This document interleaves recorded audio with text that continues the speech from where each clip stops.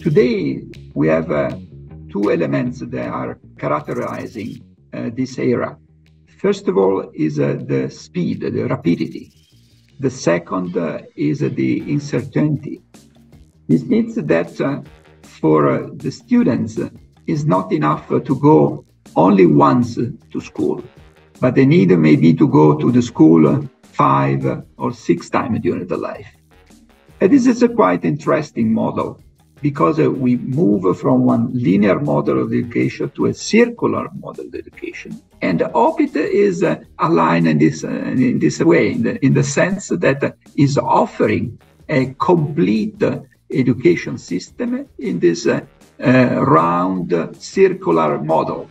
Is an approach very effective in order to start to work in a short time and to get a good salary and to have a good appreciation related to what you know to do and what you can do.